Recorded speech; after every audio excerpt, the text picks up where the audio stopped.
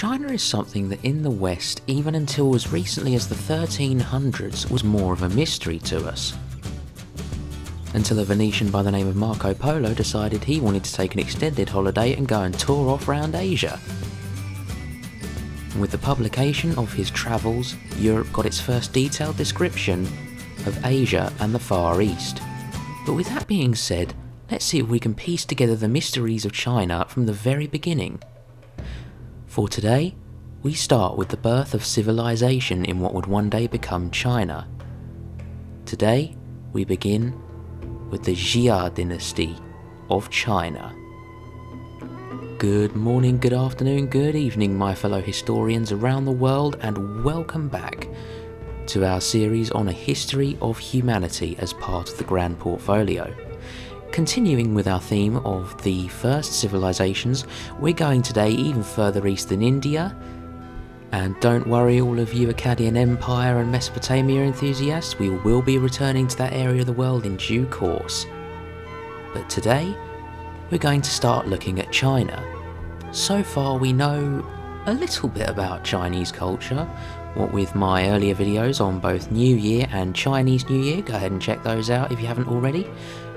We know, of course, how the Chinese zodiac came to be, why Chinese New Year is celebrated on a different day every year, and of course the traditions surrounding that time of the year for China. For now, however, we return to the historical side of things. So let me take you back to roughly around the year 2100 BC, for this is where the story of China's first dynasty, the Xia Dynasty, truly begins.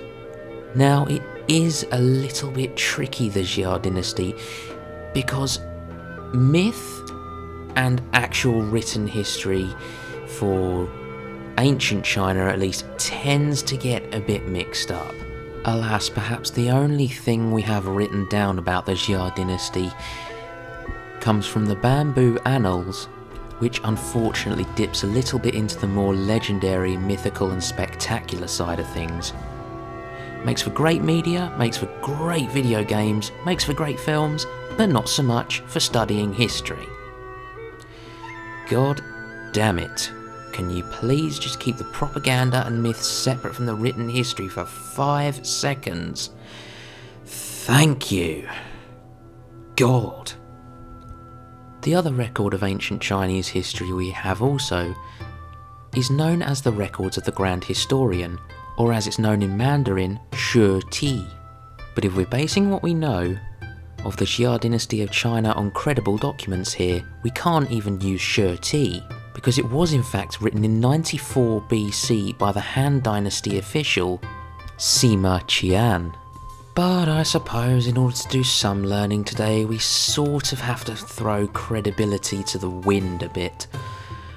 And that's something I don't like to do very often, so I am breaking my own rules a bit here, but let's see how we go and see how far we get, and see how much we learn.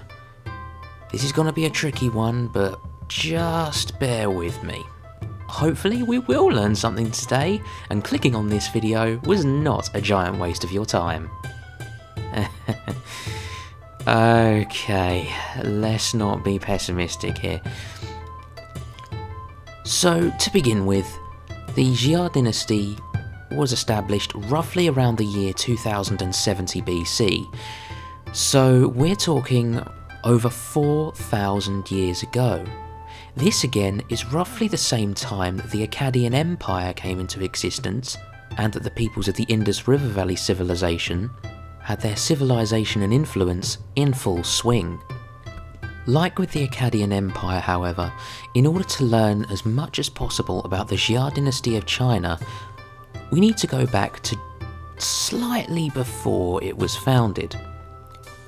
So our story begins, according to what we have, with the Yellow Emperor, or as he is known, Huang Ti or Huang Di.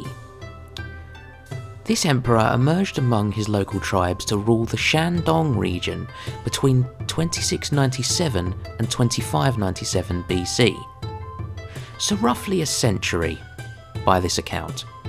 Huang Di the Yellow Emperor is said to be one of the 3 sovereigns of ancient China, mythical demigod god kings, who ruled over regions of China. Huangdi, for instance, is accredited with the first production of silk, the institution of law and customs, the development of early medicine and agriculture to his local populace. But even with this story, we have to take it with a pinch of salt, because, as I just said, one of the 3 sovereigns and were said to be basically like gods among men. So there we go again with myth crossing into history.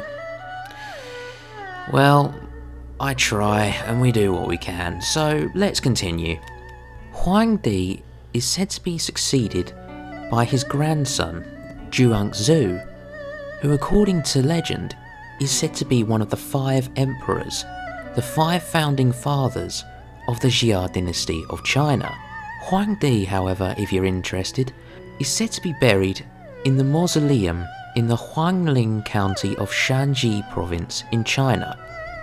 But you're probably going to ask me, oh, but if he's a god, how come he's dead and in a mausoleum? Please, go and research it yourself. My head is hurting enough already from researching all this. Well, before my painkillers wear off, I suppose I should go into more detail on how the Xia Dynasty itself was founded. According to legend, the 5 emperors were said to have founded the Xia Dynasty of China after defeating their rivals under the leadership of Yao. Yao was another of the 5 emperors, and after leading his contemporaries to victory over their rivals, Yao was appointed to be the first emperor of the Xia Dynasty. However, a common theme in history is that when a throne passes from one monarch or one emperor to another, they tend to inherit a whole bounty of problems that the previous monarch was unable to deal with before they passed the throne to their successor. With Yao, however, he rather took leadership within Xia, but even for him, when he took the throne, he was faced with problems almost from the start. You see, the Yellow River in China is known for having violent floods, which back in ancient times were a big problem, especially for societies and civilizations that relied heavily on agriculture, as they did after the Neolithic Revolution. These floods, however, with the Yellow River in particular, were said to be so great, so violent, and so costly in terms of agriculture, crops, and even lives lost, which led to the river being given the eventual nickname China's Sorrow. With lives and crops being swept away by China's sorrow, Yao was pressed to tame the river before it could do any more damage. He appointed a man named Gun to help stop the flooding and control the Yellow River. Gun tried to control the river by building dikes and dams to stop the severity of the flooding and contain the river.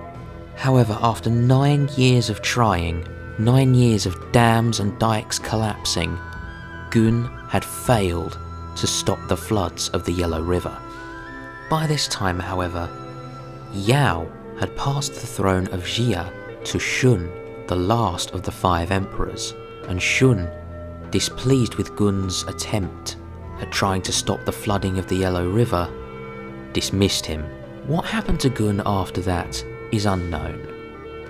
Some accounts say he took his own life in shame. Others state how the Emperor Shun imprisoned him for life. Others still, however, claim that Gun spent the rest of his life in self-exile in the mountains, but his fate is yet unknown. With the issue of these catastrophic floods still looming large over Xia, Shun appointed Gun's son Yu to complete the work. Yu, however, unlike his father, was clever, humble, and resourceful.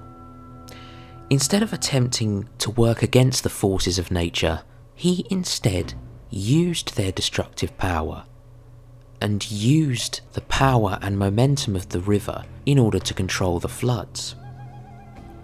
Instead of constructing dikes and dams to forcefully stop the water and stop nature's true path, he instead ordered local tribes to dig canals to the sea to take the river's excess flow. It is said that during the 13 years it took to complete the task, Yu never stopped to rest or return to his home.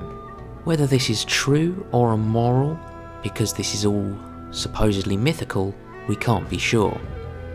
As for the river, however, Yu's strategy to dig canals to the sea to take the Yellow River's excess flow away from the lands paid off, and so for stopping the floods and saving Xia, Emperor Shun made Yu a general for his efforts, who then went on to defeat the problematic tribe known as the San Miao, and Emperor Shun, as the ultimate recognition of Yu for his efforts in not only stopping the flooding of the Yellow River, but also for defeating the San Miao, named him as the heir to the throne of Xia.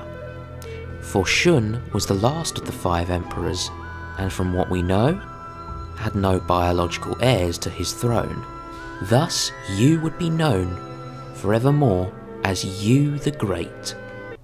With the problem of the Yellow River's violent and destructive floods now under control, agricultural production within Xia was said to have boomed, and so, as we've discussed in previous videos, had an excess of crops and enough to feed and build an army. And with an army as its backbone, Xia's power simply increased even more.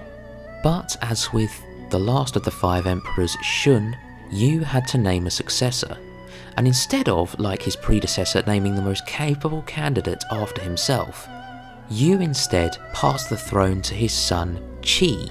This would begin a key feature of Chinese monarchy for centuries to come, all the way up until the end of the Qing dynasty in the early 20th century. It is said that originally, Yu intended to name his minister as successor to the imperial throne, because he did not wish for his son Qi to bear the great burden of ruling Xia. However, Qi had proven himself so popular with the common people that Yu, in the end on his deathbed, had no choice but to name his son as successor to the throne. Because just as you're raising your foot to kick the bucket, the last thing you want is an angry mob with pitchforks and torches trying to kick your door in because you named somebody a successor that they didn't want. As for the reign of Qi, little is known. However, it is known that Qi's successor, his son, Tai Kang, was criticised as quite a poor ruler. Any chance we could get any reasons behind this? No? Okay, another plot hole. Alright then. So, as for the rulers who came after Tai Kang, we don't actually have any clear names, except for the 4th ruler after Tai Kang's death.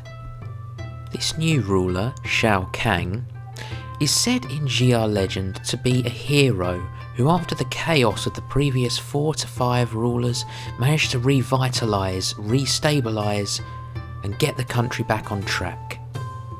It's his rule, among some of his later descendants, that is attributed to the development of armour and the way of chivalry in battle. However, it seems the supply of capable leaders after Shao Kang in Xia was far exceeded by the demand for them. For instance, Emperor Kong Jia, who ruled the Xia Dynasty between the years 1789 and 1758 BC. Wait a minute. Were those years? Were those dates? Oh my god, we might have something concrete at last. Oh my god, I can feel the dopamine going nuts upstairs. Woof. Oh, at last we have something that looks like concrete rather than just wood. Ah, good god, this has been a right pain in the neck.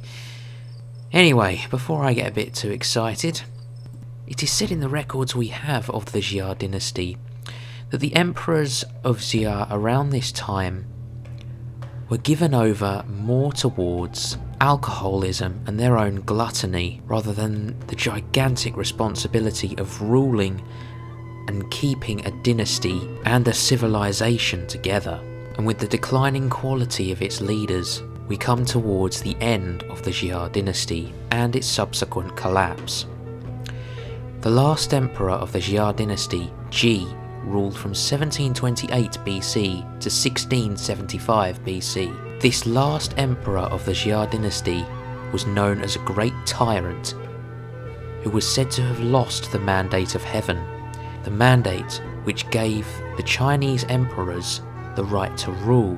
Having lost the mandate of heaven, Ji was overthrown by Tang in the year 1675, who would later go on to found China's more familiar and well-recognised dynasty of ancient times, the Shang Dynasty.